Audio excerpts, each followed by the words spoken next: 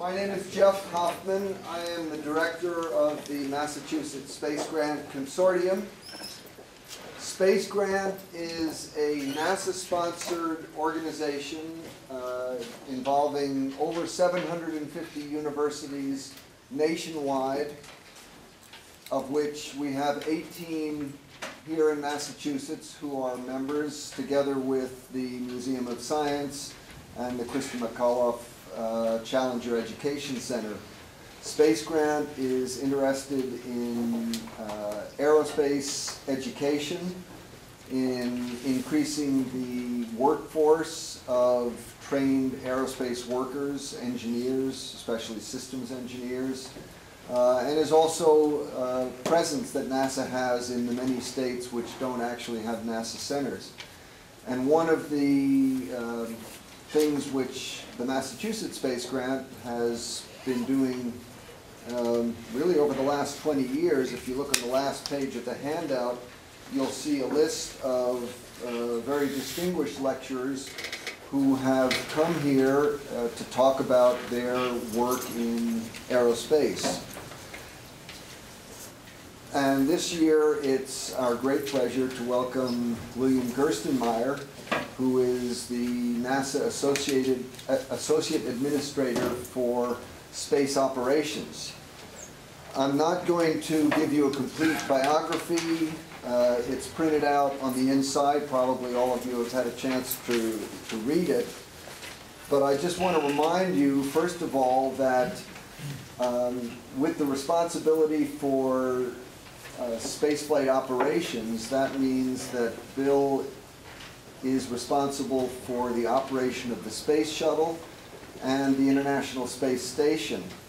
So you can do the arithmetic yourself of how many $1 billion a year he's actually responsible for and how many $1 billion worth of accumulated hardware he is responsible for. It is a very serious responsibility, and I think NASA and the country is really very fortunate that in Bill they've found somebody who is not just a competent, more than a competent, an excellent administrator, but is also a first-class engineer. I actually first got to know Bill way back in the early 1980s when he was a propulsion engineer at the Johnson Space Center, and he admitted when we were talking about that earlier today, that's still his deep love.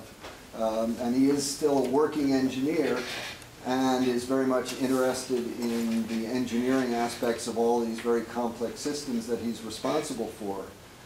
In fact, the title of the talk that we use as a working title for a long time is The Transition from the Space Shuttle to the Constellation System. And he'll have a few words to say to that, about that at the end, and we'll certainly answer a lot of questions about it. But in fact, one of the critical aspects of the transition from the space shuttle to the Constellation System is the continued safe operation of the space shuttle itself, which is no easy task. You're all aware that the space shuttle is extremely capable, but it's very complex, it's getting old, and over the years we've had a lot of problems which have had to be addressed. And as an example of the sort of continuing engineering problem that has to be dealt with in the safe operation of the shuttle, Bill is going to talk about a recent systems engineering problem which had to be solved. So I think this is a really nice talk here at MIT, that you're going to hear really about systems engineering problem of operational importance for the space shuttle. So with that, I'm going to plug you in, Bill, and invite you to come up for your talk. Thank you. All right, so again, thanks, Jeff, and thanks to everybody that took time to come here. I'll keep this kind of informal, and I'll talk a little bit about an engineering problem, system engineering problem, as Jeff talked about, and I'll answer any questions on transition and other things. But I think it's good that you get a chance to maybe hear kind of behind the scenes how we solve problems with the space shuttle and how we fly in space and what things are there. So I'll take this example. This is the flow control valve issue. I jokingly call this my senior design project. I'll start out with kind of a chronological order of how this unfolded, and I won't do it in hindsight. I'm going to do it as it occurred to us in the engineering community in the shuttle and station programs on a day-to-day basis. So I could go to the end, and then you would get the Reader's Digest version, and we fixed the valves, we flew them, and everything was okay. But that's not the way it really happened. So now you get a chance to see how it unfolded, and then you'll see a chance how we used system engineering tools, how we used the team, how we used expertise, how I used folks in Mississippi, people in Cleveland, people out in California, all together as a coherent team to go solve this problem. So with that, you ought to get an understanding of kind of where we are overall, and I'll answer any kind of questions at the end. So it's the one closer to you that makes it go forward. All right. But turn it around the Other way? Oops, other way. Here we go. Yeah, because here's... There we go. Okay. And that's the laser if you need it. Okay. And the middle one is forward. Okay. So this is a schematic of the shuttle. This is that big orange tank you see out on the outside of the shuttle. In simplified schematic, it has an oxygen tank and a big hydrogen tank. The system that we had the problem in is in the hydrogen system. And the way that the shuttle works is that we have the 3 main engines. And each one of the main engines, we tap off the hydrogen that cooled the outer jacket here. We tap that off, and we run it through a little thing called a flow control valve. And this valve, this tiny little valve, controls all the pressure that goes into that tank. And I should have brought I had the valve with me in my briefcase, but I forgot it, so we didn't bring the valve. But it's a little small valve about the size of this device. And there's 3 of them in there, and they control all the pressurization of that tank. And so they're obviously a very critical component. So if you take a look at where they live, there's 3 of them. They live in the aft compartment of the space shuttle. They're in these 3 locations. They're latch valves 56, 58, and 57. They sit in those 3 locations in the aft compartment of the shuttle. So the main engines, the plumbing goes from there up to these valves. Then it runs up the entire length of the tank, about a 170-foot run of pipe, goes back down in and drops into the top of the external tank. And their purpose is to keep the tank pressurized and at the proper operating pressure. So if you take a look at them, this is what they look like in real life. They're about this size, the size of this pointer. They're made up of shims. They sit, and this picture kind of shows a little more detail of where they are. Let me see, go back one. They have shims on them. I don't think there's anything else here. There's a solenoid that keeps them in place. They're here. This is the way the flow comes down, comes out of the main engines, goes in here, then flows through this little area, then flows out and then out that 170-foot run to the tank. You'll notice that the entire poppet stroke is 170 thousandths of an inch, so it hardly moves. It also never goes fully closed. It's always open at some point to keep the tank there, because if you think about it, the pressurant that's coming, the pressurant that's coming in is coming from the main engines that pressurizes the tank that is then feeding the same main engines. So it's a closed loop, so therefore it never actually has to ever fully close.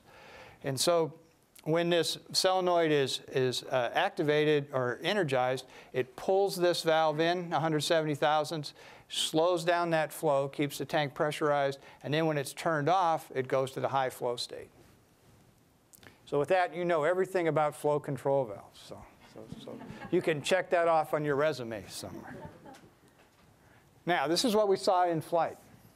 So what we saw in flight was, this is one valve, operated fine. This is the outlet pressure, looked okay. This is the center valve, latch valve 57. It went to essentially high flow and stayed at high flow until we got main engine shut off. This third valve, it shut down when this one went to high flow, because they're all 3 of them tee together and they flow into the tank. So when this one failed open, this one compensated by dropping down. Everything was fine, absolutely no change, performed exactly the way it should, totally nominal engine performance, everything looked good, the system did exactly what it should do. We looked at this in flight. After the first 8 minutes, we saw it right away. We assumed, aha, the electrical system broke, the solenoid didn't work, the valve went open, we'll fix the wires, we'll go fly again the next day, no big deal. And you will note that that was November 15th, 2008. And again, not in hindsight, this is as it occurred. So we looked at this, no big deal. Easy, must be a loose connector, loose wire. The valve didn't fully close, so life was okay. Now, December 19th, we go into the aft compartment. We X-ray into that, all that plumbing you saw there. We stick a couple X-ray plates underneath there. We put a radiation source on the outside. We shine the X-rays through there, and we get this picture. Now, if you look at this picture, to the trained eye, you can't really tell what you're looking at, but instead of seeing a full round circle here, you can see there's like a piece missing. So if you look over here on this picture, there's a full round, like quarter-sized piece, and there's this chunk missing. And what we see in the X-ray is we saw this chunk missing. So that's what gave us a clue is, hey, there's something wrong here. There's a piece missing to this valve. It looked like it failed. We pulled it out, and this is what we found. So just a little tiny piece, and if I had it with me, it's really small.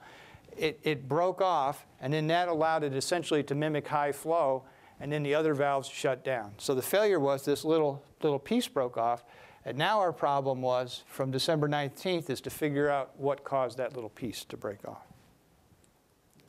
So first thing we did is we said, well, we'll go look upstream, right? See if there's anything upstream that could have flowed down into the valve. So we looked upstream, and lo and behold, there's this big chunk of braze here, right? And if you look here, this is the outside of the tube where it's brazed in place. There was a hot spot when it got brazed.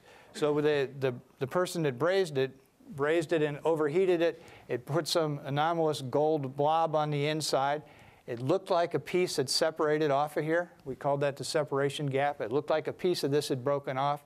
So our hypothesis on December 23rd, 4 days later, was that a piece of this material broke off, went down, hit the valve, broke the valve, and therefore the piece came off. So that was the theory on December 23rd. We'll find out that this was a red herring and didn't have anything to do with the problem, but it was an interesting thought at the time. So then we further looked upstream. And again, what this is this is the flow control valve. This is the flow in. Then it goes here. It hits this 90-degree corner, which is essentially a block of metal. Then it goes around another 90-degree corner. Then all three of them tee together in this manifold. And then they go up that 170-foot line up to the external tank. So when we took a borescope and we went in there and we looked, and lo and behold, here's two little ding marks, right, where the particle hit. So it came in, hit this corner, bounced off, hit this corner here, and then went up here, made no marks on this area, made no marks on any of this tubing, but yet down in this area, it took this little chunk of metal out down in this area. Now, the reason that this is important was there's a concern that, first of all, if this piece breaks off, can it overpressurize the tank? That would be one failure. The other concern was that it turns out that the flow out of this piece, and I'll show you some CFD plots in a minute, but the flow out of here is about 1,000 feet per second. So even though this particle weighs just a couple grams, it's just like a rifle bullet going down this tube, and it didn't do much damage, but could it actually damage the tube here? And that's a question we're going to have to answer later. Could it then come up here, damage a tube? Could it ricochet here? It's still traveling 700 feet per second here at this point. It's 700 or so feet per second even out here, and then it's about 600 feet per second all the way up that 170-foot line into the tank. So that kind of velocity could potentially penetrate this tubing. So now we've got to be careful if another one of these breaks off, could it then rupture a piece of tubing and cause a hydrogen leak, which wouldn't be a good deal. All right. So then the next thing we did is we started taking a look at our valves to see if we could see anything. So we go to a scanning electron microscope, and we take a look at our valves, and this is what we see on the surface. And when the shuttle was designed, we really didn't have the capability to do scanning electron microscope inspections like we do today. So we look at this, and this is pretty much that machine surface. So if you look at where that valve comes together, you know, it's just like the quarter piece is up here, and then it comes together, and there's a little radius, you know, where that little quarter piece sits. So this is a 2,000 times X-ray in that little radius. So what you're seeing here is just basically the machining marks of how that little poppet is machined around there. So we didn't see anything here that we thought was too anomalous or too big a deal, but you can tell that there's a lot of machining marks in here that could mask some things if you do the typical kind of inspections that we do. And then this time, all we used to do is we would put dye on the material, and then we would shine a fluorescent scope on there, and we would look for cracks or imperfections. It's not a very sophisticated technique, but it's good to find little cracks and little imperfections. And this was on January 14th when we did this test. So then we started looking at it from a structural dynamic standpoint. And we started looking at the flow. And as I described to you, the flow across here is about 1,000 feet per second. It goes through a very small orifice. And it turns out that potentially that flow can couple into this lip. And this thing can vibrate at a high cycle, maybe 100,000 hertz. And it could actually break off. So we had this theory at this point that maybe the failure was associated with this extremely resonant condition that could occur periodically. We had not changed these valves from the beginning of the shuttle program back in 1981, so we intuitively didn't think it could be a problem, but maybe there's some coupling that can occur that this thing can couple into that natural frequency and just break off a piece, and it would be essentially an uncontrolled breakup as that occurs. So this was the first kind of analysis we had back on January 21st that started making us get a little bit concerned that maybe there's something going on here more than we had really thought. So then we went back and we looked at our failure history, and our failure history was kind of sorted. We hadn't had many failures. We had 2 failures that occurred at acceptance test programs. So these valves had not flown anywhere. They just went into the test rig. We were doing acceptance tests to make sure that they were ready, and they failed. And the crack size was, the crack size was 57 degrees, or that little arc was a 57-degree arc. And in this case, it was a 72-degree arc. And then the failure that we saw in flight, this was an 87-degree arc, and it had flown 11 times. And then this one, we went back in our inventory and we looked and we could see a crack. And there was a fairly large crack in there, about 270 thousandths, 0.27, almost 1/4 of an inch crack that was very visible even with our dye penetrant activities. We had pulled this valve out for an anomaly back on STS 97. We hadn't looked at the valve. We pulled it out now and looked at it, and lo and behold, there was a crack there. So we had this data, and this is all the data we had. And what we were struggling with was, were these initial failures here with 0 flights, was that this resonant thing that I just showed you on the previous page? Or was it something else going on with these valves? Or were these outliers, were these manufacturing defects that we essentially screened out with this acceptance test procedure? And we didn't really know at this time. So what we're trying to do here is we're trying to look back at past history and relate to what we saw to see if we can tease out what the root cause is, or what the root cause of the failure is. So again, now what we're trying to do now is we're trying to data mine. So was it unique to this valve engine position? So we plot the 3 engine positions. We plot where these valves have flown. We're essentially data mining to see if this natural frequency shows up in only one engine location. Does it show up in others? Is it a function of the inlet-outlet diameters? Is it a function of the valve housing? We're just looking at raw data to try to understand if we can find any correlations.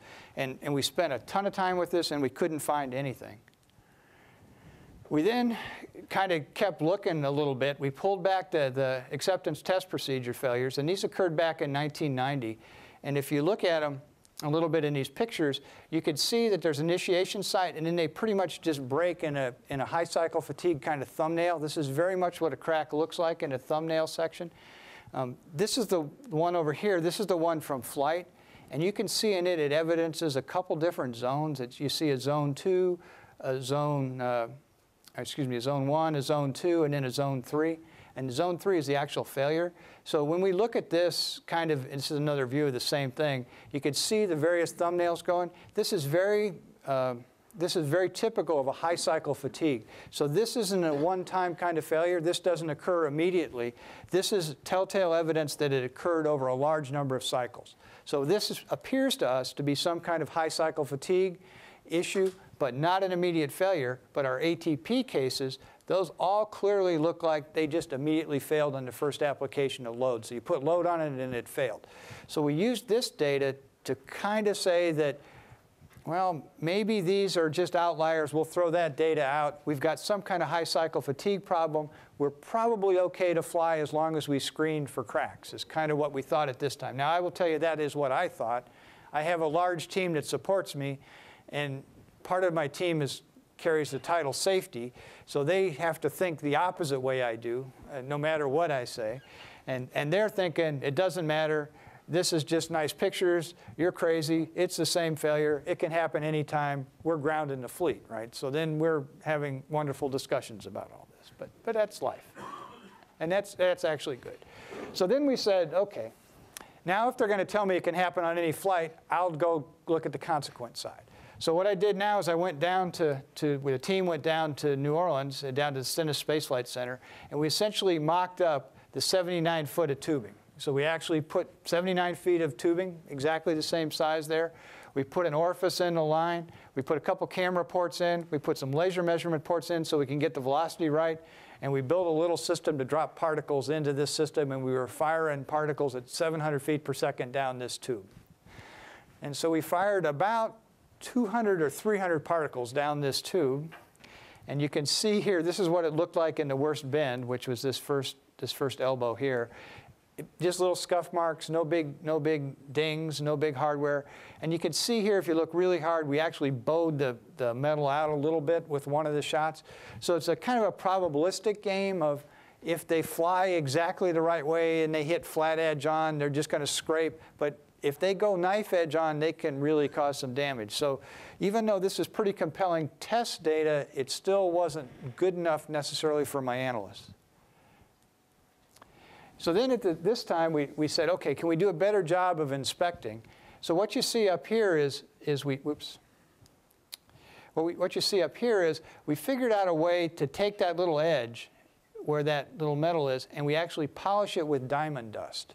So where you saw all those little machine marks before, if we put diamond dust on a little small piece of cloth and we put a toothpick on there, we can actually shine that piece up such that then when we do the scanning electron microscope, it's not hidden by the machining marks, and we can look for cracks.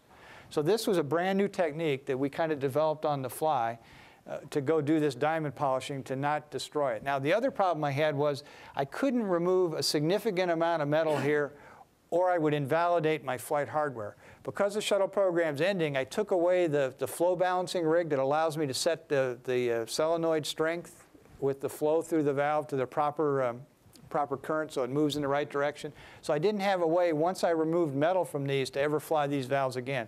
So once I actually even did this little bit of polishing, the valve was no longer certified for flight. So I couldn't go look at all my flight valves with this technique, or I would invalidate it and wouldn't be a piece of flight hardware. Now I'm in the process now, and the flow rig is up now, and it's available today. But we would have missed that launch window. We would have been after the Soyuz. We would probably be trying to launch about this time now with the shuttle mission, if we would have destroyed our flight assets. So I'm now constrained. So this is a different problem than you'd like to have as an engineer. I would like to go take my best inspection technique and use it, but I can't, because if I use that best inspection technique, I've lost the ability to go fly that piece of hardware. So that's another consideration that we face in the engineering world that sometimes you don't face in the outside world. So then we took a look at our older valves, which we could easily do. These are these are the newer valves. And because I didn't have the new inspection technique, I'm looking at these with dye penetrant, and I'm seeing no cracks. There's no cracks in any of my new valves that I'm flying. The only crack I've ever had was this one that actually broke on flight on STS-126. So now I'm starting to build rationale that maybe there's something between my old valves and my new valves that are there. But I'm really blinded here because I have a very bad inspection technique. I just have this dye pin inspection technique. I don't have a way to really look for the very, very small cracks. And so then what we're doing here is that now we can actually start to see some of these cracks in these older valves. And this gives you a feel for how small we're looking for. You know, the big black line up here is 0.02 of an inch. This crack width down here is about 1,000th of an inch. And these are really small. And so if you think about it, I do this diamond dust on the lathe, I polish it up, and then I take 4,000 images around the top of the valve, and then I have someone manually inspect all 4,000 of those images, looking for cracks on the order of 1,000th of an inch to maybe 10,000ths of an inch in length. And so at first I go to my guys, why is it taking you like 2 days to inspect my valves? You should be able to get these pictures and get them back. And then they showed me the 4,000 images, and they asked me if I would like to go through those 4,000 images in the next half hour and give them an answer. And I said, okay, I understand. So then we went back again, and this is what we saw with this technique in the older valves. We saw lots of cracks. I mean, they were everywhere. Now, the other thing that's important is these valves have flown since the first shuttle flight. So there has been no change from the first shuttle flight. So we are flying with this same risk, whether we realized it or not, since STS-1 back in 1981 until today. And because we didn't have a good inspection technique, we thought everything was okay. But in reality, here's what we were flying with. And we didn't. And this is the one that we found later. This is a big crack, you know, 1/4 of an inch long. We even saw that with the dye pin. The other ones we couldn't see. But we had a significant amount of cracks in our valves, which means potentially we could be losing a lot of these if they couple into this flow. So there's definitely something on here we need to be looking at. This is a serious problem. We got to really understand this before we can go back flying. So again, this is before polishing, right? So you can see all the machine marks here. Then down here you can see it after polishing. And then you can see, this is what the crack looks like, and then I blew it up over here. So again, you can see the crack over here on this side. So this is a very good technique. This really gives us a great way to go look at these valves. The problem is that it invalidates the valve as a flight valve. So this is the technique I really want to use, but I can't use. So again, just another picture of the crack again. Now we're again back looking at some of these. So when we found these cracks, we've now got the ability to now load the edge of the valve. So now I put it in an Instron machine, which you guys are familiar with, and I tack on a little strut on the end, and now I'm going to pull on the valve until it fails. And so what I'm doing is I'm pulling on the valve with 250 pounds, 12,000 cycles, and I get a failure like this. I pull on the valve 175 pounds for 3,000 cycles, I get failures like this. And so what I'm doing here is I'm trying to understand, is this high cycle fatigue where we get the 3 zones of fracture, is that real? And you can start to see in these pictures, it shows the various failure zones, just like we saw before. So this looks like a very promising failure mode. So this I'm going to try to use with my engineering team to say I'm ready to go fly. What I'm going to try to tell them is if I dye pinned, I didn't see any cracks, I didn't have, I've got maybe 12 flights on these valves, nowhere near these number of cycles. I'm a long way away from a failure. That's good enough to go fly. Let's go fly. So this is the rationale I'm about ready to go try with my team. And you'll see at the end the timeline of where I failed with this rationale. But at least I tried. So again, this is just the same thing. You can see this is the part that actually failed, the 3 zones we talked about, the 4 zones. And then down here, I did another overload. And here what I did is to get it to fail, I notched a little piece. So I notched the 2 corners, and then I loaded it, and then I overloaded it, and it popped. And why this is important is the crack ran, and it would have ran further, except it ran into the notch that we put in to make it fail. So the problem here was I had to also limit the size of the failure, because if I lost a big enough piece, the particle testing where I was shooting particles down the tube showed that I could penetrate a piece of tube and cause a hydrogen leak, which we thought at the time was a big deal. So I was again trapped, and I had to bound the size. I had to show that I had enough life in these parts with dye pin that I could go fly, and that's the flight rationale we were trying to get together. And then my wonderful dynamicists, the CFD guys, came along, and they did this plot. And what they found here was that as the engines throttle up and down, the valve position moves a little bit. And it turns out that depending on where we are in the throttling case, you can either, and the material, you can either couple into one of these dynamic modes or not couple into this dynamic mode. So going back to the original theory where I showed you that you could get the single event that fails, they're now giving me a postulation of why it doesn't occur very often. It only occurs when I'm in certain throttling conditions, and I have to stay in that throttling condition long enough for it to fail. So then we went and we said, well, okay, we'll try to fire some bigger particles. So we fired them into that elbow, and you can see right here I shot a hole through the elbow, which wasn't such a good thing. I actually got so good at sending these things down, I could actually get them to stick in the elbow, which was not a good thing, but my test team was exceptionally proud of this. They calculated ahead of time what velocity they needed to get it to stick into the elbow, and then they bet me $5 that it would stick in the elbow, and it stuck in the elbow, and I paid them $5. But I didn't feel so good about that. But so we had good analysis, but it showed that, hey, this is really a potential problem. And you can see the same thing here. We also put holes, and this is what the elbow looks like in itself. We manufactured a bunch of these, and when in Cleveland, we actually just shot these particles at them to see what would happen. So then finally, this is kind of coming to the end, is that what happened was we had these assets, and then luckily my team kept working on another inspection technique, and I'll show you some pictures of it in a minute. It's eddy current, and they were able to use eddy current to define cracks. So these are my old valves. These are the ones where we saw all the cracks before. We had previously not seen any cracks here, but now I can get eddy current indications that show that there are cracks even in my flight valves. So I got a new inspection technique that allowed me to now determine that there were very small cracks present in some of these valves. So now I had a method to go kind of hand select valves to show that there were no cracks with any detectable method of inspection. And that's eventually how we got to go to flight. Again, this just shows the various NDE techniques: polishing and etching, mag particle, eddy current, and then scanning electron microscope. They're kind of all different techniques, but probably the scanning electron microscope is the definitive one if you can look at the images. Eddy current turned out to be very, very good, and I'll show you a picture of that in a minute. But again, I didn't have that technique until the very end, until the March kind of time frame, just before flight. And what happened was I didn't even know that this existed. I was about ready to throw in the towel. I told my team we're not going to fly unless we can inspect. So therefore, we're going to have to fix the flow balancing rig. We're going to stand down. We're not going to fly for a couple months. And they go, well, we got this new technique we've been working on. We haven't told you about it. It's called eddy current. We'd like to try it on these valves. If we can and it works, would you accept that as flight rationale? And I said, well, OK.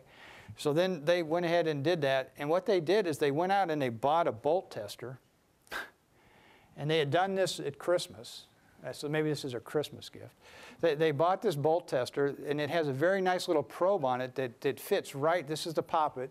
It fits right into the area of problem. And then the valve scans around, and in about 20 minutes, they get a trace of the entire interface. And it looks for imperfections in there by looking at the eddy current changes, and it can detect the failures. And it turned out to be very reliable. And this is an actual chart, a picture of a screen sample of the picture. And even I can find the cracks. They're here. And then they repeat down here again because they actually rotate the part around twice to confirm them. But this is very good. It does no damage to the part, and it's 100%. It's actually better in some ways than the scanning electron microscope because it doesn't need the human to go find it. So with this tool, I had the way to go select valves, and this was the way we ultimately ended up going to flight. At the same time, when I punched a hole in the corner, right, we never give up at NASA, right? So we had designed this, and this is a doubler, right? So we built this little device that we could install in the orbiter out at the pad and actually go fly with. It carries a little O-ring in here, so when I punch the hole in the corner, it seals itself and will not leak. So I had these built. They're certified. They're ready to go fly. We chose not to fly them, but they're available if we want to go fly them. So if you can't fix the problem itself, can you then put some kind of splint or Band-Aid on the outside that makes the consequences less for you? And that was the intent of this device. But we ended up not having to use that. So then basically where we ended up with what we think's going on is, hydrogen-assisted high cycle fatigue. So the fact that it's in a hydrogen environment, it's embrittling that interface. So when a small crack starts, it hardens in that interface. It then cycles, and then hardens a little more and cycles and hardens a little more and then finally relieves itself. So we're pretty confident if we can fly valves without cracks, we have a good flight rationale, and that's going to be our rationale for probably the remaining number of flights on the shuttle. We do PRA, so we looked at the probability of the poppet breaking, the probability of the size being big enough to cause damage, the probability of an impact, and the probability of actually causing some kind of damage.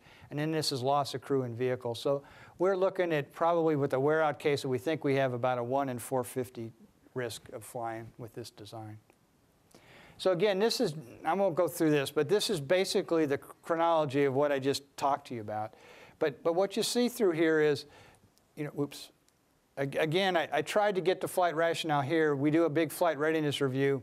There was no way I was going to get the resolution here.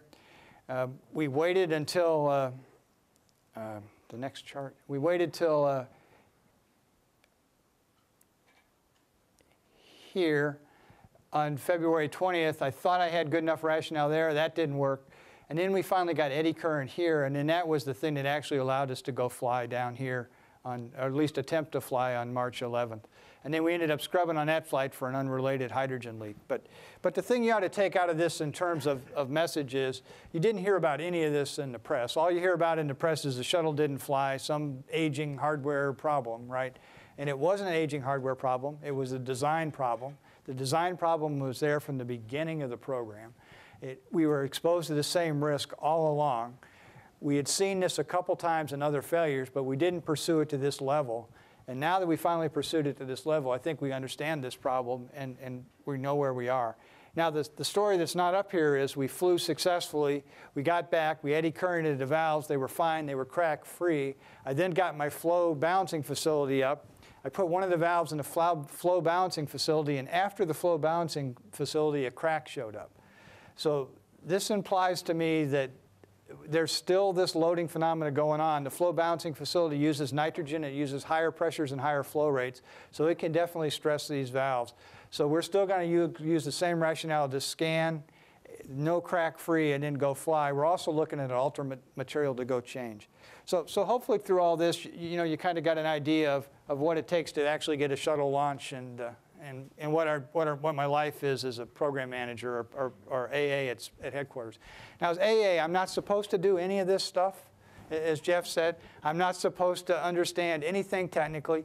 I'm supposed to be a politician that goes and talks to all the White House staffers and the executive office of the president and all those folks, but that isn't my passion. My passion is this stuff. They've momentarily got me stuck in D.C. So rather than talking about shuttle phase-out, transition, politics, and those kind of things, I'd rather talk about engineering. So hopefully out of all this, you learn something about how we do systems engineering. This is a huge effort. The team is probably about 1,000 people supporting this. They're in Cleveland. They're in Louisiana. They were in California. They were at Marshall Space Flight Center. I've got fluid dynamics guys, I got materials guys, I got NDE guys working on this and gals. I mean, it's an amazing team of pulling all this effort together to go essentially from this problem we saw really in December until flight in March, which is a pretty phenomenal amount of work in 3 months. I probably fired over maybe 1,000 particles at tubes. I ran computer cray runs on the order of probably a couple hours out at Ames looking at the CFD stuff. So the amount of effort and work that went into this is phenomenal. The amount of weekends, the amount of holiday time that the teams put in is just unbelievable. So you don't see any of that. But then when this flies, I can tell you, I was not looking out the window in Florida at the shuttle launch. I was looking at the data of the flow control valves and watching those pressures at the outlets to see how the valves were doing. And I didn't really care about looking out the window. I knew what I needed to go look at in terms of data. So again, that engineer tendency comes through. So with that, I'll kind of conclude and open it up to any kind of questions you have. Anything you want to talk about, just feel free to ask, and I'll talk to you about any subject that you'd like. So thanks.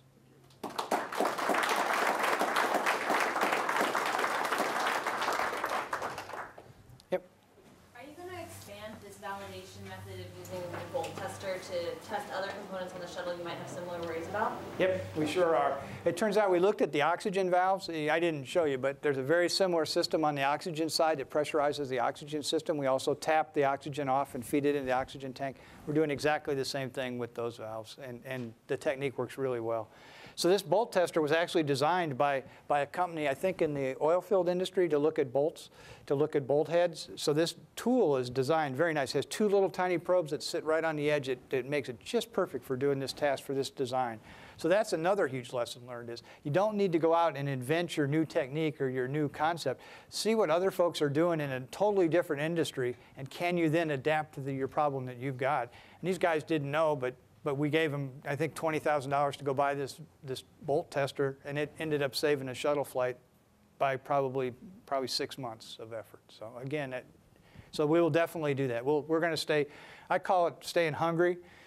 You just need to keep looking at all these things. So when you get a little anomaly or a little problem, that's a gift. So then you got to take that gift and expand it as far as you can to understand what it's really trying to teach you. And then don't just say, it's a one-of-a-kind failure and blow it off, because later, I guarantee you, they'll come back. Because typically, when a major failure occurs, you've seen indications of it coming along the way, and you've ignored those for a variety of reasons. And I think you guys see that probably in your own testing and your own labs. Yeah. Well, how concerned were you that the team becomes myopically focused on this one problem, and that other problems that could need attention in the same reviews don't get the same amount of attention? Extremely concerned. And so they get lectures from me. It's called my kids soccer lecture. And in kids soccer, wherever the ball goes, the little pack of kids moves to the ball, right? So I tell them that that's not how you win soccer games, right? You win soccer games by being strategically placed across the field, and the ball may be nowhere near you, but you need to be there so when the ball gets there, you're ready. So it's the same thing here. Okay, you guys focus on the flow control valve. This other broader team, you better be positioned across that soccer field and be ready for that next problem that's coming. Because I get very concerned that you get this tunnel vision, that you're working so hard on this one problem, that's all we talk about, and we don't worry about all the other 100,000 things on this shuttle that could be a problem to us. So that's a very good point. Yep. At what point were you convinced it was safe to fly? Well, I was convinced probably at the second flight readiness review. So the first flight readiness review, I was not ready yet because there was still enough uncertainty. But then by the second one, I had enough of an indication that I was relying on flight history. I was using it smartly, that we weren't seeing this all the time. I couldn't believe that we could couple into this every time. And I thought our dye pin penetration measurement was probably good enough to go fly. So I was convinced at that point I was pretty much ready to go fly. But my team at that point convinced me that I wasn't ready to go fly. So I acquiesced to the team, and we decided to stand down. And it turned out that one of those three valves we were going to try to fly did have a crack in it when we looked at it with the eddy current. But it also surprised us that one of the very low flight rate valves, one of the 4 flight valves, actually also had a crack in it. So you really have got to do this inspection. So it's the hydrogen assist that's causing those cracks to form at a non-uniform rate. So I was a little bit ahead of the team, I think, in terms of where I was ready to go, but the broader team wasn't there. Yep. Was it ever considered as a possible solution to try to avoid the throttle regime that was coupling through the oscillation? We looked at that, but it turns out we're throttling because the load on the outside of the vehicle, it's around high Q, or the highest dynamic pressure on the outside of the shuttle. We have to throttle back or the loads get exceeded where the shuttle attaches to the external tank. So there's really not much choice there, and that's all automated in software. So those throttle buckets are going to occur. They're based on winds of the day. They're based on what the atmospheric conditions are, so I can't even predict them, and I can't bucket them out in software. So they're going to happen. So they're going to be there, and they're going to couple in, and they're random when they occur. So there was no way to defense against that. Yep. I think you kind of touched on this a little bit, but I was wondering how, kind of in general, the end of the shuttle program, is that affecting the way you guys approach problems like this? I try to not let it affect the way we're flying. You know, I'm supposed to fly all the remaining shuttle flights. There's 9, there's really 8, but we're going to get another one added to fly an AMS, so there'll be 9 shuttle flights. We have to get those done by December 31st, 2010 is the schedule. But I don't really let that drive us. We're going to work these things, and when we're ready to go fly, we're going to go fly. So I think you need to be, at my words, you need to be schedule aware. You know, there was a Soyuz launch after this. So if I miss this first window, then I got to go on the other side of the Soyuz launch. My whole rest of my manifest ripples a little bit. So then I move from the last flight being in September to the last flight being in October. That's not a big deal. We'll do the right thing. So I think I'm aware of where the schedule sits, but I'm surely not going to do anything or push anything that makes us fly when we're not ready to go fly. And you could see that in the team. I mean, when I sat there and I discussed with the team, you know, you asked me when I was ready to go fly. I was definitely ready to go fly. When the team wouldn't let me go fly, they tape all these things. So someday somebody will play this back, and I have this politically incorrect moment where I explained to them all the other risks that were getting pushed on the space station side and the assembly flights and all the other activities on board station that were dependent upon this flight occurring. And that even though we thought we were doing the conservative thing, we may have been pushing risk in other areas unbeknownst to us. Now that, I should not say that, right? And I feel really bad because I've listened, I was in the shuttle program for both Challenger and for Columbia. So that's tough. I mean, that's really hard in our business because I worked with all the astronauts very closely. Their kids went to school with my kids. And that's a huge failure. So I'm not going to do that knowingly, and I'm not going to push hard, but I wanted them to know that there were other risks out there, and it wasn't quite as easy as they wanted to make it. So I exposed them a little bit to my world, and I got a lot of weird looks from them when I did that, because they were not really thinking about all those other risks that were getting pushed out. But then I felt kind of bad about that because I didn't want to put over pressure on them to start focusing on schedule. So it's that kind of, as a manager, you got to know when to push the team, right? And when to pull back from the team. There's that performance curve, right?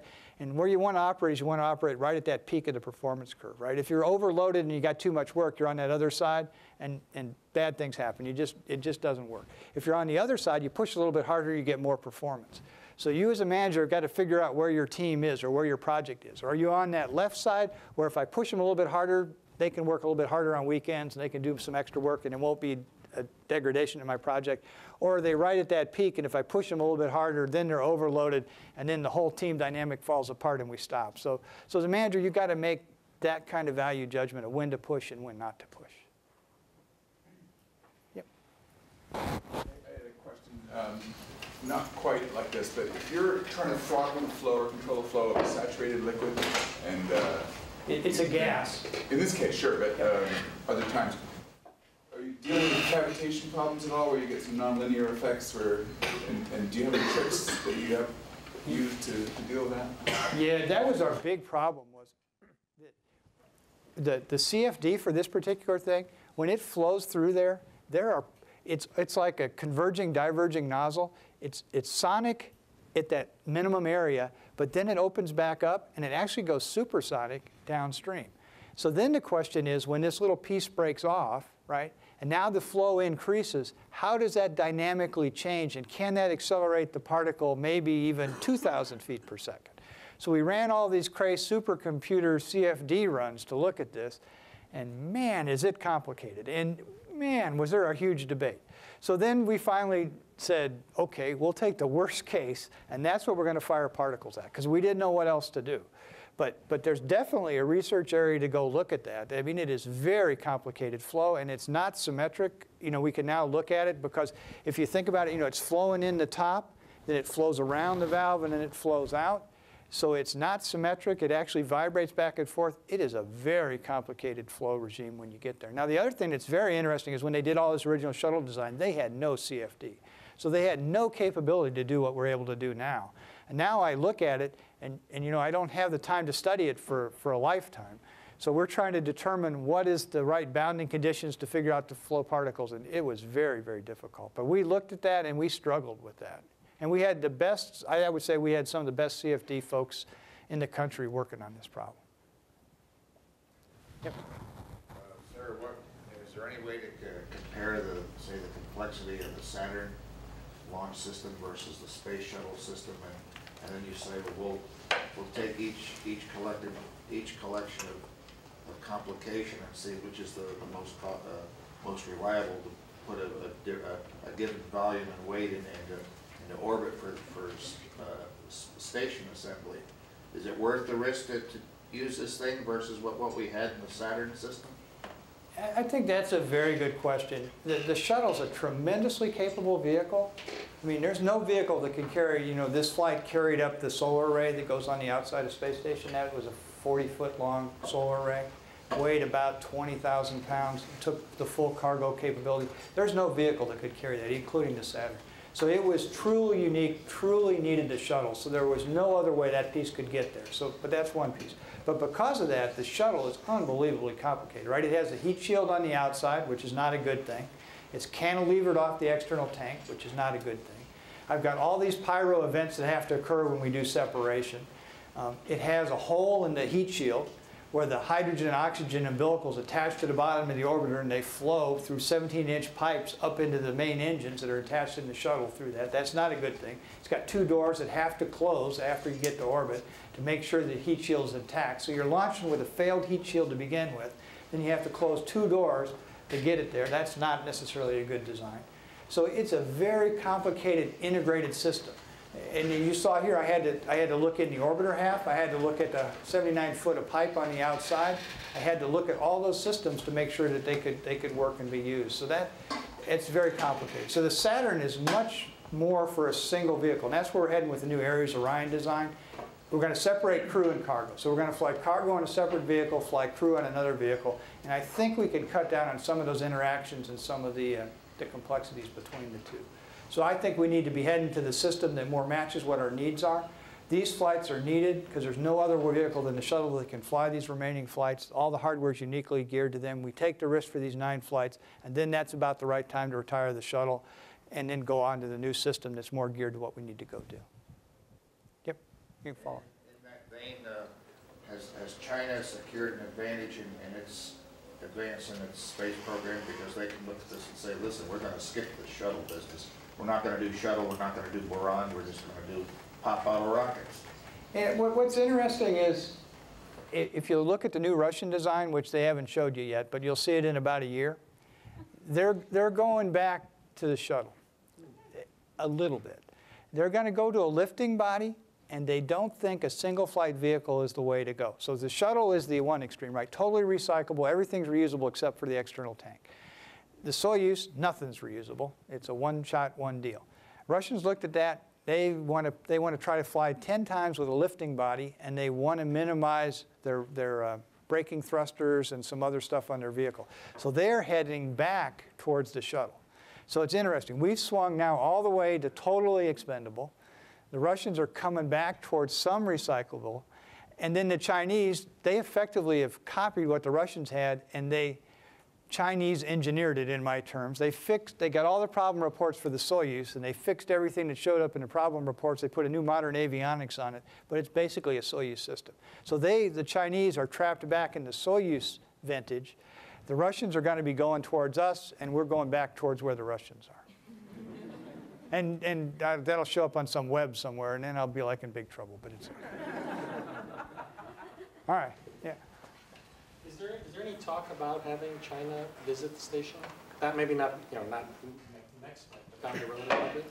I don't know. We don't even know if their docking system is compatible with the docking system on station. So we have not had any dialogue with them. We've had no discussions with them. So the first thing, again, kind of from the technical standpoint is are their systems even compatible with ours?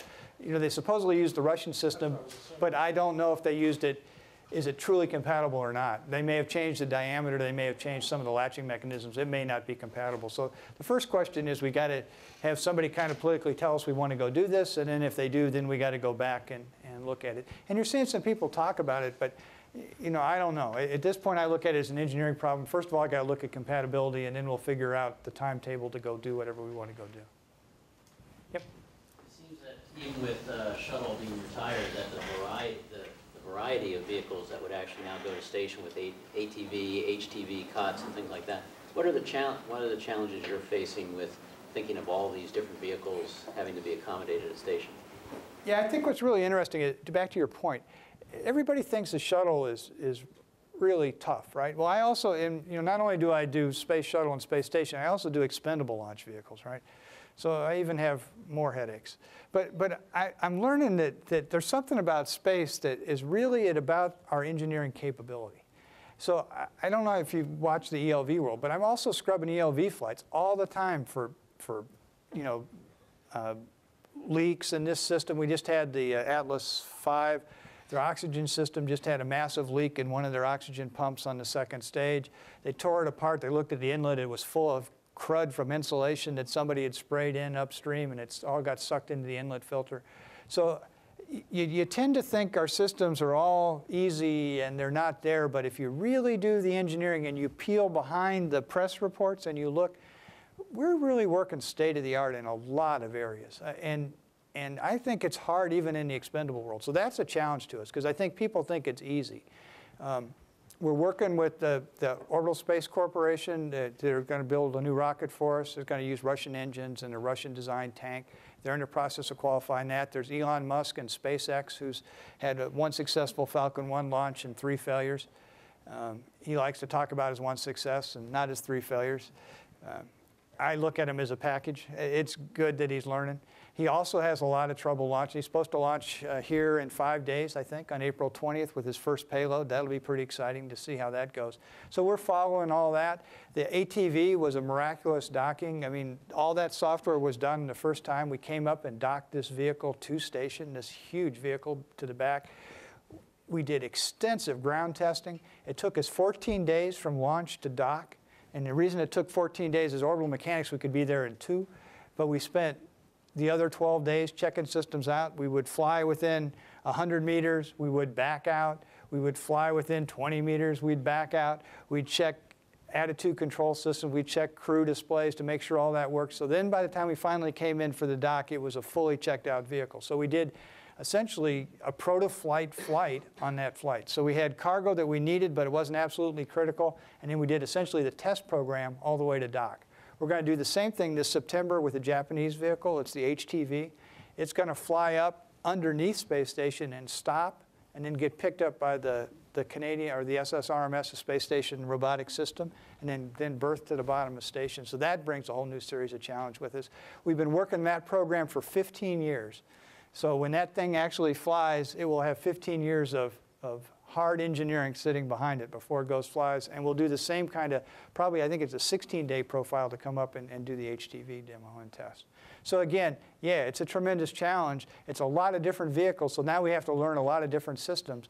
But again, that's what's kind of neat as an engineer, is you get to see how the Japanese solve a problem, how the Russians solve a problem, how the Europeans solve a problem, how the Russians solve a problem. It's the same physical engineering problem, and each one of them takes a slightly different engineering approach to it. And what I get to see is I get to see them all, and then I get to kind of internalize which one might be a little bit better in this application and which one might not be. So it's a great program.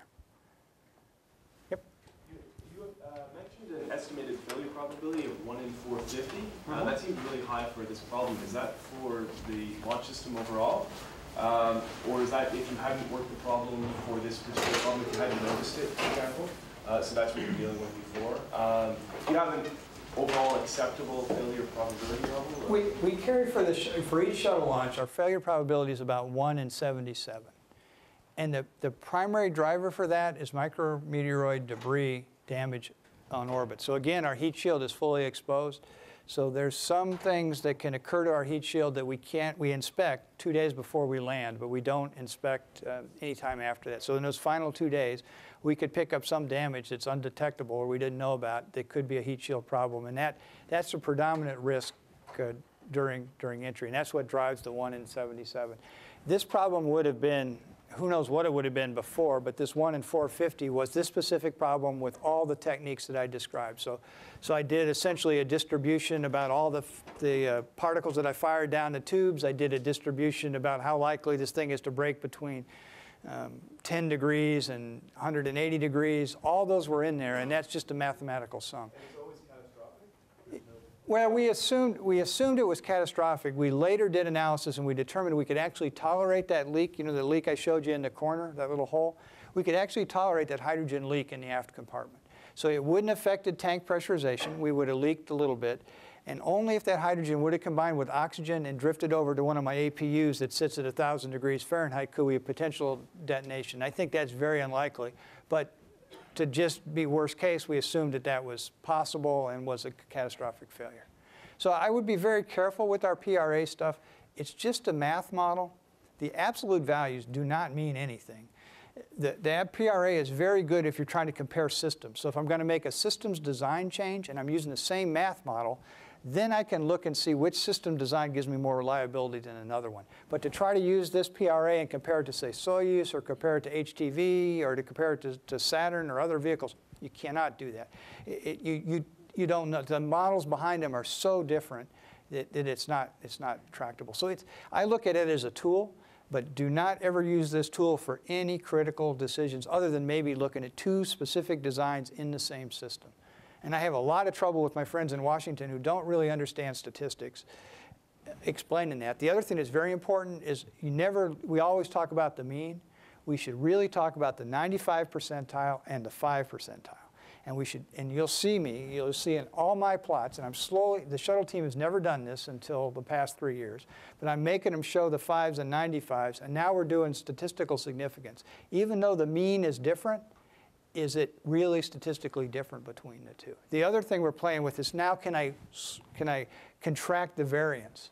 In other words, can I understand the problem now so the variance is smaller than I understand the problem better? That's just as good sometimes as it is changing the mean. And man, does that not sell well in Washington. When I try to explain to lawyers, here's mean, here's 1 sigma, here's 3 sigma, here's why I'm trying to control the mean, and here's why I'm trying to control the 1 sigma variation, they look like I'm from some other planet. But that's part of my job, is to convey in English terms what we're trying to do. And you guys need to think about that as you talk to folks too. Yep. What do you think, looking at your crystal ball, the station's going to look like in 2016? What will the U.S. role be? And what's the outlook for getting some pressurized down mass? Well, if the commercial cargo guys come through, there's going to be some pressurized down mass. We'll get about a metric ton, maybe 2 metric tons per year out of the commercial guys, so we'll get some down. I'm really dependent upon the commercial guys coming through. So this is an awkward situation. You know, before we've always had a NASA backup, and we didn't count on the commercial sector to develop a rocket or bring capability up. And then what happens is they run into problems, we default to the NASA solution, and we kill a commercial industry, right? Well, this time they didn't give me enough money to do that. So this time I am 100% dependent upon those folks. And I'm more than proud to tell them every time I am dependent upon them. So if they come through, we will have a good research program. If they do not come through, it will be a mess, because we'll be very limited in up mass and down mass. I need about 40 metric tons of cargo per year from the commercial sector. So ATV and HTV and Progress can keep my crew on orbit, but I can't do any research, and I can do very limited maintenance. To do anything worthwhile with station, I need this commercial cargo stuff. It's supposed to come first flight in 2010 and in 2011. So it'll be very important to see that. If they don't come on precisely those dates, that's okay. I'm a program manager. I got some margin in the dates. They're not required on absolutely that date, but within a couple of years, they need to be there. So the answer to your question is, if the commercial sector comes about, we're there. Following the work you've been doing, how close are you to the recertification of the shuttle recommended by the Columbia Accident Investigation Board? And what do you still have to do if you're told to keep flying beyond 2010? What's interesting is I argue that I have effectively recertified to the intent. If you look at my external tanks, right, they look exactly the same as the tank I flew at return to flight. It's not the same tank. I changed out all the lithium, aluminum up in the dome section back to just plain old aluminum because it's easier to manufacture. So when I did that, I had to do an entire recertification of the external tank. All the finite element analysis, all the structural analysis, all the breakup analysis, and all that. So nobody counts that. But I would say, in a sense, I've recertified the external tank. When I had some main engine problems, I essentially went back and clean sheeted all the main engine stuff again. So I have done bits and pieces of all the stuff that I think needs to keep this vehicle flying for the remaining flights. So I think I've satisfied the intent of what the CABE was asking me for in that recertification activity. Now, I do have some inspection requirements on the orbiters that they can fly, I think, 5 years or so many flights, and then we take them down and we do a major corrosion inspection. Some of these orbiters will be due for a major corrosion inspection if I try to fly beyond 2010. We'll have to take those orbiters out of the fleet, do that corrosion inspection, and do that work, and that'll be costly and it's not effective. I also plan on retiring these vehicles sequentially. So when I retire whatever vehicle first, the first thing I'm going to go do is my hydraulic actuators. They've been in the vehicle since 1980 and they've never been removed. We're going to go pull those hydraulic actuators out and we're going to dissect them, and we're going to go look in there and see, because nobody has ever had a hydraulic actuator installed in an application for how many ever years it is, 20-some years, 28 years. So we're going to go in and we're going to actually go look at that stuff. So I'm going to dismantle one of my orbiters in the stay hungry mode that I call it, of looking for problems that haven't shown up yet to see if there's anything else out there that we've missed. So I'm going to destructively start evaluating and testing some of my vehicles as I take them offline.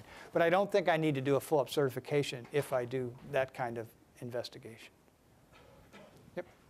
From the recertification that you did do on the external tanks and the main engines, did you run into any major design problems that you thought needed to be reworked or something like that. And from the testing that you did do, or from the analysis that you did do, how confident would you be in extending the shuttle for several years after what is currently scheduled to come offline? Again, the things we kind of discovered was we have a lot of new tools we didn't have when we did the original work. So we did the full finite element models of the tank, and we never had those before. I also have a better understanding of the environment I'm flying in than I did before. So with a combination of better finite element and better environment, I think I got a much better design. And I did find some areas of the tank where some of the pressure lines attached to the outside of the tank that were less than the factor of safety we wanted for materials. So we had to beef some areas up when we did that work. So there were some minor changes, but nothing major stuck out as a big kind of hiccup or a big problem. But the neat thing was to go back with the new tools and to go look at them and then pull out the old analysis and then realize how much we had missed with the old analysis that we didn't even know about, that was covered in a blanket factor of safety or was covered in a blanket assumption, you know, a handwritten note that this is okay and it's got the handwritten calculation underneath it, right? I now got a full 1,000 element, finite element analysis of that individual part, and it looks a lot different. So it was a very instructive situation. In terms of continuing to fly, I think it's okay to fly, but it goes back to the point back here. We're getting to a point where the need of the shuttle is not there. You know, the uniqueness to carry these things up and to get the big down mass isn't there. And if I can get to the next generation of vehicle that has less of an integrated and complex problem, that's a much better way of going. So I don't think from a safety standpoint I'm worried, but from a practical standpoint, we need to retire the shuttle when it's done these complex missions and then get that next generation of vehicle that's going to have, it will have problems. I guarantee it will have problems. It will have problems, especially at startup.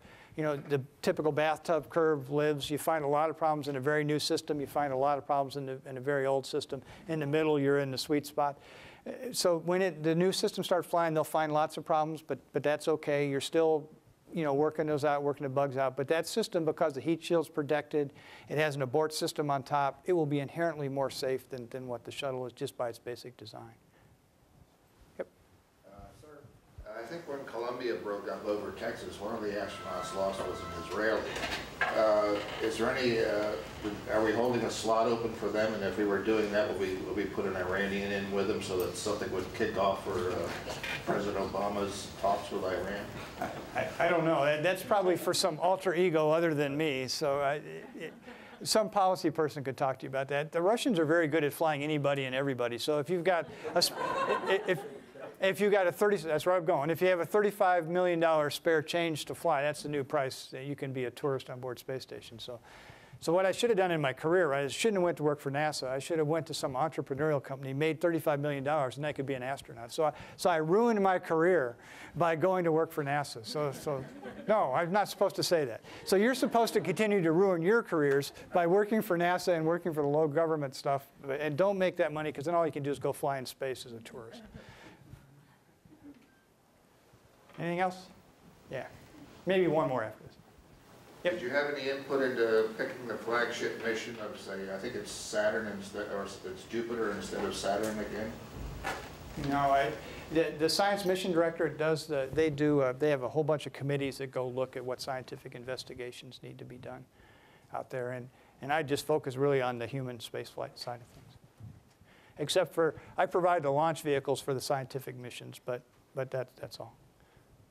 So anyway, hopefully you learned something today. Maybe Yeah. you could just, because there's a lot of, you know, aerospace engineers in training here, talk a little bit about the current economic situation at NASA, hiring possibilities and things like that. Okay. Well, we internal to NASA, we looked at our age profile, and we're aging, and so is the aerospace industry in general. So we think we need to bring in some more new hires. So we're going to try to make a concentrated effort to bring in some fresh outs in our next series of hiring. So we think some hiring windows are opening up. So from our standpoint, we want to bring some new ideas, some new fresh blood in. It wasn't happening because, you know, if you've got a crunch project like the new Orion and Ares stuff, what's typically happened is the program manager will go pick somebody from industry he's familiar with, is fairly seasoned, and bring them in. So we're now going to force some mixture of some new fresh outs to come in, because we think we need to reinvigorate new ways of doing business and new tools and new processes in our system. So you're going to see kind of a push for us to start looking at that. So I think this is a very good time in space flight in a sense. It's sad in a way that the shuttle's retiring.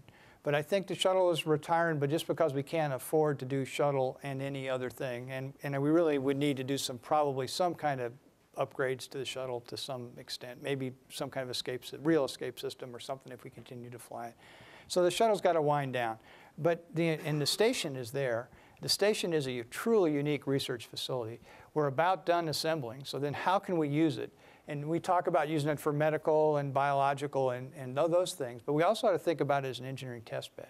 You know, I've got pumps up there that have been running for multiple years. I've got ammonia systems that have been operating well. I've got heat exchangers that are doing good. I've got QDs that I would never fly in any vehicle again if I ever had a chance. So we're never going to fly those. But we've learned all this stuff, and the idea is now how can I pass that on to the next generation, or can we do some actual testing of these systems to see do they make sense? Because we're going to have the same kind of systems on the moon. We're going to have some kind of cooling system, some kind of power generation system. So can we test some of those systems and components on space station? Can we test software on space station? Can we use Timeliner to go control simple functions that are controlled in code, or they're done by crews on the ground? Can we do, I want to do a day without commands to space station. Typically today we send 1,000 commands to space station a day. So I've challenged the team, when you're going to Mars and you're there, you're not going to be able to send commands. I want to give you a challenge. You're going to send no commands for one day. After they achieve that, they don't know this, then they're going to get a decree to no commands for a week. And then after they achieve that, they're going to get no commands for a month. So you can't tell them that, but they'll see it on the web if they watch. Hopefully they're busy doing software design and not watching this. So, but the idea is to push, and how can we demonstrate stuff that might be appropriate? I told the crews that I was going to take away all their windows so they couldn't look at the Earth, so they could simulate the journey to Mars for 6 months. And then we would return them. The crews told me that there was no way they would ever do that. If they were going to Mars, they would do without the view of the Earth. But if they're this close to the Earth and they're spending 6 months in space, they're looking out the window. And they were not going to participate in that. But you could help me think of what kind of things can we do with space station that demonstrates its use and exploration, because it's a tremendous research facility. So again, back what the future is, shuttles ramping down, station is a great research facility. How do we use it? I'm invigorating a new commercial spaceflight industry, which is exciting. They're doing things a different way than NASA does. They're not doing the traditional way. They're doing more entrepreneurial engineering, which is a great way of doing business. I've got the new vehicles being designed. We haven't designed new vehicles for a long time. The intent is to use the Ares vehicles not only for the moon, but also for Mars, so they have that future design capability in there. So this is a great time to come out and get involved in this industry and do things. So I think, again, the hiring in aerospace is always up and down. It's a pretty dynamic field. I went into aerospace because I thought I would get out of school and I wouldn't be able to go to work anywhere, and then I would use that as an excuse to tour the world for a year. It didn't work out well. I got out of school and it was on the peak hiring, and so then I went right to work, and that was the beginning of the end. So I've not yet toured the world. But again, you just have to put up with that in aerospace. But I think it's a great profession. I don't think there's any better team than I have in shuttle, station, expendable launch vehicles, and space communications. I mean, they understand the mission. They understand what has to be done. They're tremendously disciplined. They're inventive, as I saw here. I didn't tell them to go buy a bolt tester. They went out on their own. They had no idea it was going to work, but they thought, heck, it's worth a try. They didn't even know if it would even be worthwhile. They didn't even think we needed to do it, but they did it anyway. So I mean, what a great work environment to have folks that are that dedicated, that creative, that know they have to work together as a team. It's almost like being in college again, being on on a project team, working for that final project to get it done. Except it's a little more intense and it lasts longer than a semester. All right. Well, thanks.